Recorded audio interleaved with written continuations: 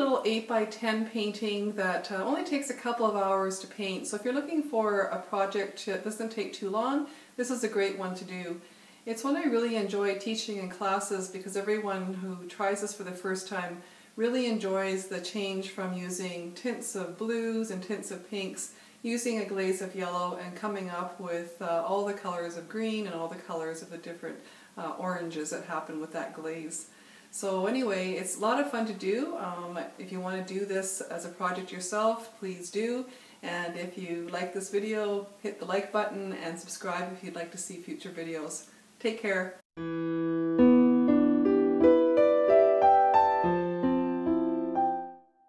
This photo was taken on the way to Drinnen Pass, which is in the Valhallas. I'm adding a ground to the canvas using GAC 500 and quinacridone magenta. I divide my canvas into thirds. This makes it easier for me to do my drawing. The reference is also divided into thirds so I can look into each rectangle as I draw. I look for the horizon line first and then for all the big shapes that I can see before doing smaller details. When I no longer need the third lines, I wipe them off with a wet paper towel. The stroked lines that I'm putting through some of the areas are to let me know where the dark shades will be. Everyday white chalk will do, or if you're working on a lighter surface, you can use things like a watercolor pencil or a pastel pencil. On your palette, mix 2 shades of blue. Use phthalo blue and add white, and make about a mid-tone blue as you see here in the painting. The other shade of blue is going to be lighter than this, and it'll be used for the foreground grasses and the back mountains. For your brush, use a flat or angled synthetic brush like you can see that I'm holding. I'm holding the brush at the end of the handle to create looser marks. Keep the paint thick at this point. You hardly need any medium at all, and we want to cover up that background pink. It may seem odd to start the painting in this way. Quite often we're taught to start in the background with the sky, the mountain, the trees, and then the foreground. The way that we're painting here is a little bit more painterly and it keeps the painting more interesting. Also, in painting this way, it lets me choose when and how much of that background pink I want to allow to show through. I'll talk more about this as we go along. Besides the edges of the trees, the blue that we mixed right now is also going to represent some of the shadows in the grasses. Everything that's painted blue right now is going to be glazed with yellow, which will make for a nice green. So right now your goal is to look for all the areas of the same shade of green. Once this blue shade is dry, take some of your phthalo blue, thin it with GAC 500 and glaze it over all the areas that will be dark. This phthalo blue, when it goes over the magenta, is going to be a purple color. By glazing the phthalo blue over the mid-tone blues that you painted on earlier, you create another level of shading. To better see shades when you're looking at your reference material, what you need to do is to squint your eyes. By squinting your eyes, you're able to see shade better because you're reducing the amount of color that you're taking in. To make it easier to see how light or dark a color is, you can take your photo reference and change it into a black and white image. You can go onto your phone or your computer and make it into a grayscale image. If you don't have technology, a really old school way to be able to see color better, or the shades of color better, is to get a piece of red cellophane from the dollar store and look through it at your reference. What that does is reduces the color and helps you to see the shades.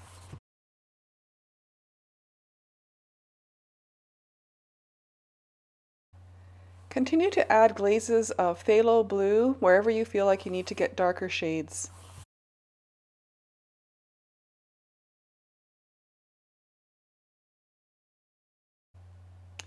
Now we're switching to the lighter blue that we mixed on our palette, and we're going to place that in the lighter areas in the foreground for representing the grasses. To create perspective with your marks, use smaller marks in the background and larger marks as you come forward.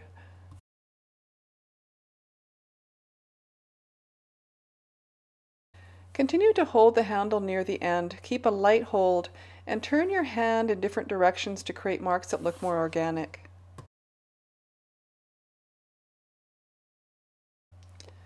As you're painting the edges of these bushes and grasses, resist the urge to make them too symmetrical and perfect.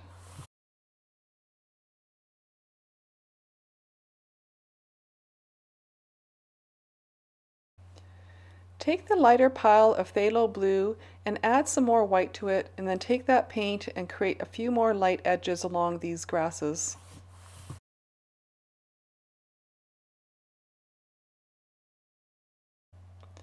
Once you're done painting in all the areas that will be future green, clean off your brush and take magenta and tint it with white. Add this magenta color, this pink color, everywhere that's going to be the future orange.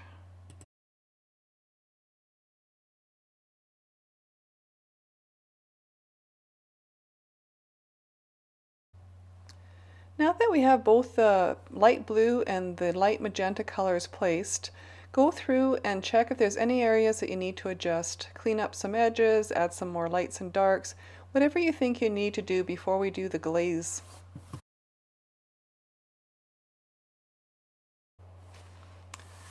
I got carried away with the darkening, so I went back in and took some of that lighter blue and went back onto the edges and created more of those light areas I need to have. Using a mid-tone blue, paint around the trees to create the mountain in the background. This is called negative space painting. It's one of the things that makes the painting more interesting, and also it allows me to play with edges and correct edges with the mountain as I work around the trees. It also lets me decide how much of that pink color will show through.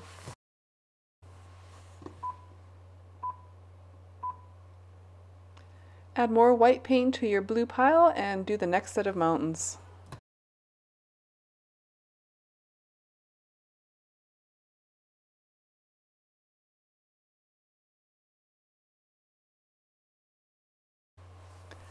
This part of glazing is always a lot of fun, so once your painting is dry, take nickel azo yellow and add GAC 500. With a soft synthetic brush, brush this layer of color over all the blues and pinks that you've done so far. Have a moist rag ready to go in case you put too much glazing down, then you can always just wipe it off as you go.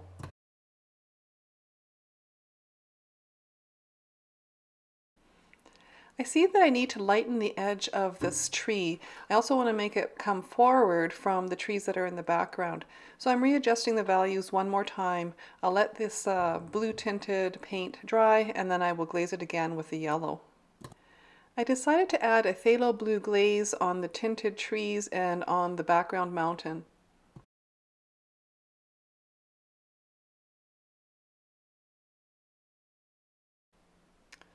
Here I took titanium white and added a tiny bit of cadmium yellow medium. This paint is going on nice and thick, covering up all the pink that's underneath, though I am leaving a few little pink edges around those bright light marks. On my palette, I mix my paints using a palette knife rather than my brush. It keeps my brush from getting too full of paint as I go along. And sometimes I'll use some of the paint right off of that palette knife to load my brush again.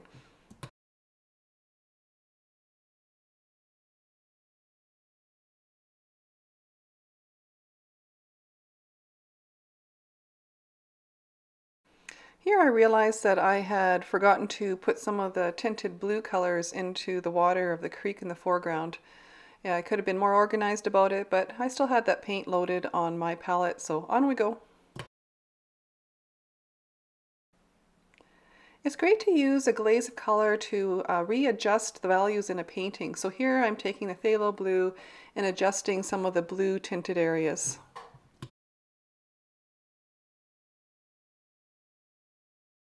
While I have that phthalo blue glaze, I'm going over top of some of the yellow-green areas and making them more into a green color. I know it seems weird, I'm painting the sky very last. So again, this is called negative space painting.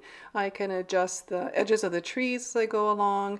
And also, when doing sky this way, I can adjust the value of the sky to fit the rest of the painting. Sometimes we tend to paint the sky too dark. Another reason why I paint the sky last is I can take the color of the sky and change it to fit the rest of the painting. So I don't always paint a blue sky. Sometimes a yellow sky, a green sky, a pink, or other color will look better with the rest of the painting for color continuity.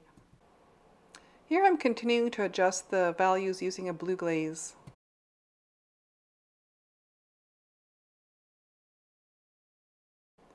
The light is coming sideways between the mountains and hitting these trees in the distance, so I want to relighten them to create the sense of light.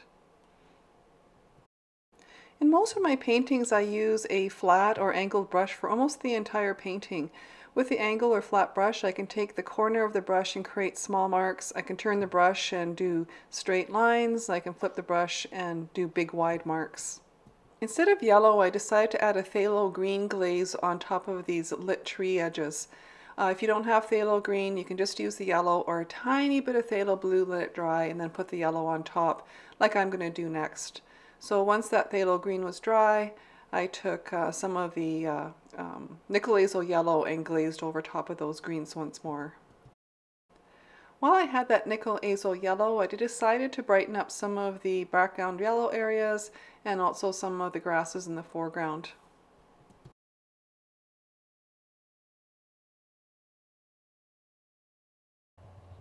Here I've taken titanium white and added a tiny bit of that cadmium yellow and added it to the sky.